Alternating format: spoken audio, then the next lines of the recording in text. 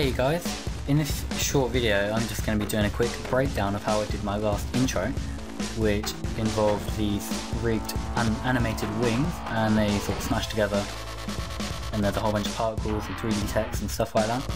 So I'm going to be taking you through the Cinema4D part of it and also the After Effects part of it. So to start creating this, I downloaded this 3D model from TF3DM, which is a character with these reddish wings on the back.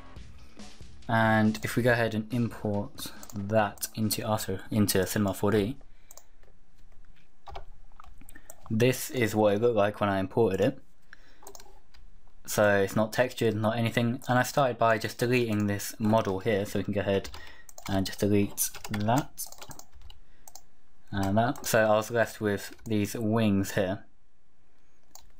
And then I went in also and just deleted this half of the wing, so I was left with one wing here. And if we go ahead and open up my scene file, which is here, we'll come out of the camera. If we go through this step by step, go ahead and turn all this off.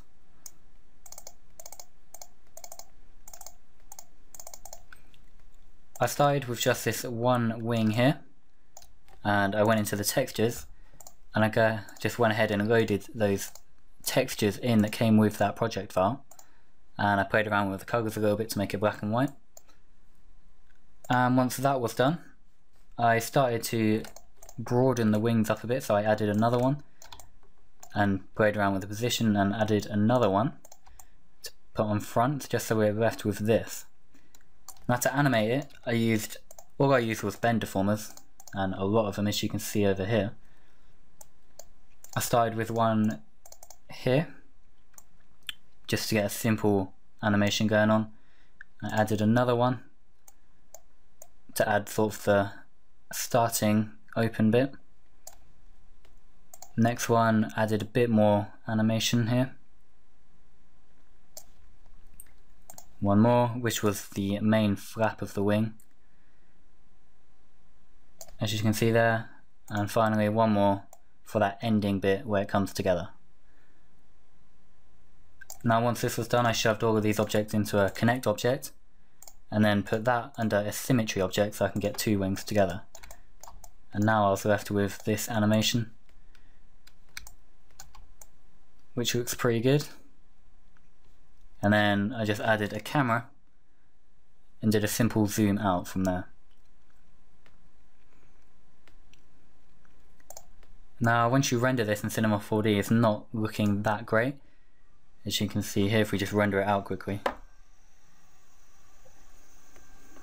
This is how the Cinema4D looked once it was rendered completely raw, and I rendered that as a TIFF sequence with alpha channel on. And then once I was done, I started to animate it and add some code correction and all that good stuff inside of After Effects. So if I go ahead and open up my scene file, which is here, we just go through this step by step and solo the layers. So I started with a simple background, which may be hard to see, it's just got a slight ramp on it, from a grey to a black.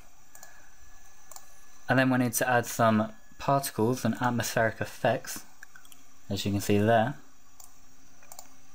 The particles was just CC particle world with a simple choker to get that more hardened look. If we zoom in on one of these, here's with and without the choker.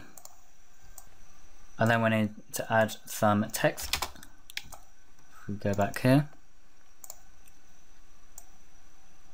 if we scrub forward, this is the 3D text that I used. We go inside of this composition. I did an RGB split on it just to add some more professional sort of look. If we solo these layers, you can see how I've done that. And inside here I've just got multiple layers which are offset in 3D space to give it that depth of field look. So we started with this layer, added one on top, and just kept building them up like this. So that's how I did that. Go back to our main composition. I then imported the wings render from Cinema4D, You'll be able to see these at the start here. I just added a simple bulge effect onto it when they are coming together. And next was the particles which I used. So if we solo these layers, this is what the particle explosion looks like on its own. Now to do this I used simple CC particle world, and what I did was I went ahead in Cinema4D and rendered out one feather from that wing model and saved it as a PNG. So this is what it looked like.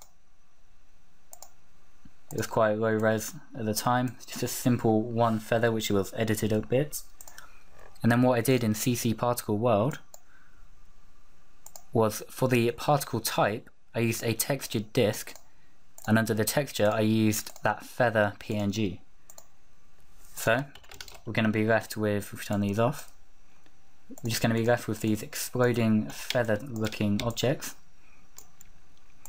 I also increased the resistance, which is under the physics tab, so you get that effect of exploding out and then just falling down.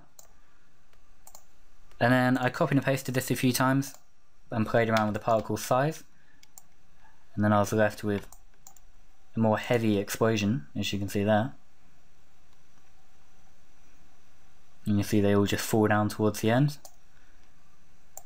Next was some noise and some lighting effects. So I added a bit of noise to add some texture, and the light makes it look a bit more brighter. For the lights I just used a simple fill on a mask. If we turn that on, you can see it's just one solid object and I feathered out the edge. And the same again for the top, but I did a more blue colour. And one more light for the middle, just to brighten that up. Next was a vignette, just to darken the edges quite heavily, as you can see there. And once I decided to composite these together, our main animation was done. Just needed to add some colour correction. So on this layer, if we just go through them, firstly I added a curve here, which does the main colour correction, so I made it darker.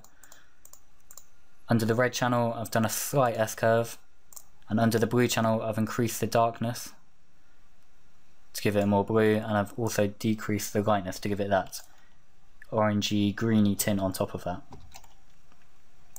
Next was an exposure, just to increase it slightly, and this also did the fade in at the start.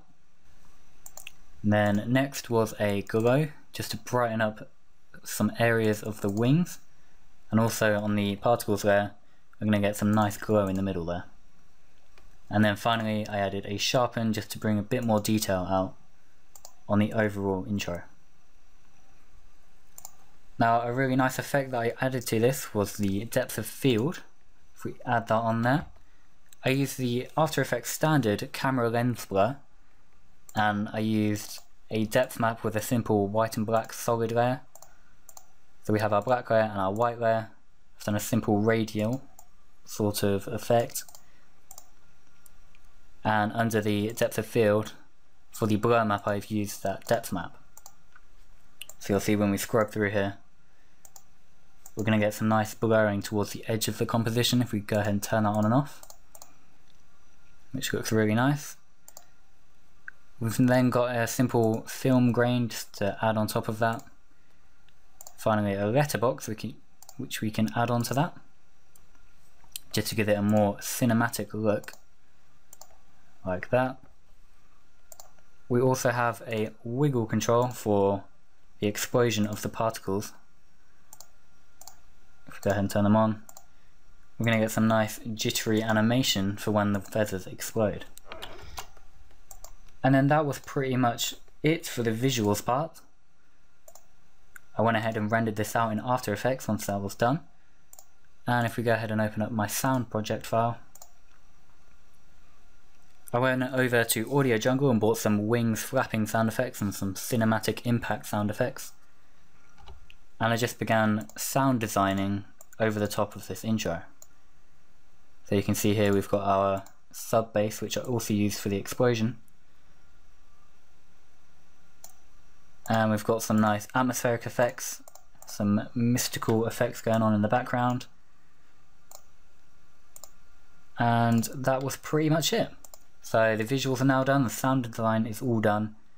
I went ahead and rendered this in After Effects and the intro was done. And that is pretty much a short breakdown of how I did this video. I hope you learned some cool techniques which you can use in your videos. And yeah, that's pretty much it. Let me know what you want to see for future videos. And yeah, I'll see you next time. Bye guys.